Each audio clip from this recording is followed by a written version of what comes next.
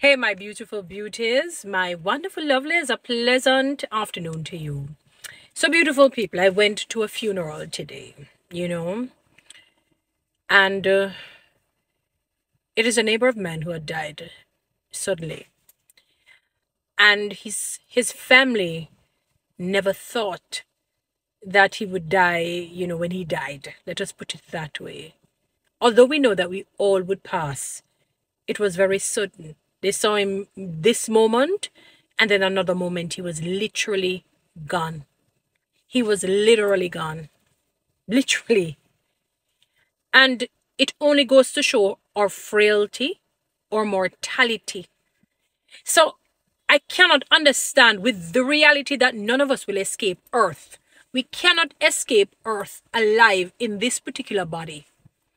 Why is it that we make a lot of mischief in the lives of others and we disrespect and disregard God? For example, when we seek other mediums, when many people seek other mediums, I was listening to a beautiful young lady. I was so flabbergasted and discombobulated. I probably shouldn't be.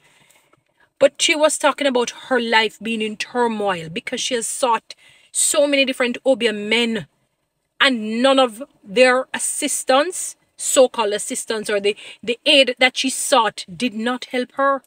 Her life is even in more misery, and that's what tends to happen when you seek medium outside of God. In some cases, it may seem as if it is working, but in the end, it does not. Your life ends up in shambles, and sometimes your ultimate demise, which is death outside of God, outside of Christ. The guy was in his home one particular morning, Sunday, and by he left the home, that was it. That was it.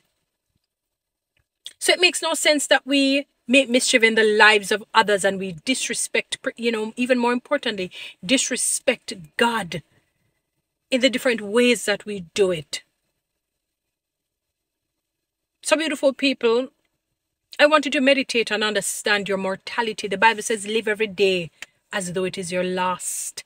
And we're not saying that you must live in fear and live tense and uncomfortable. But know that today you can be here and tomorrow you're gone. It is serious. I'm seeing it happen more and more these days.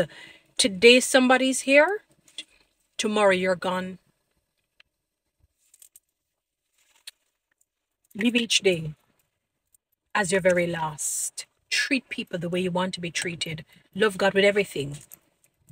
Guys, follow me on TikTok, subscribe to my YouTube channel, and certainly share this message.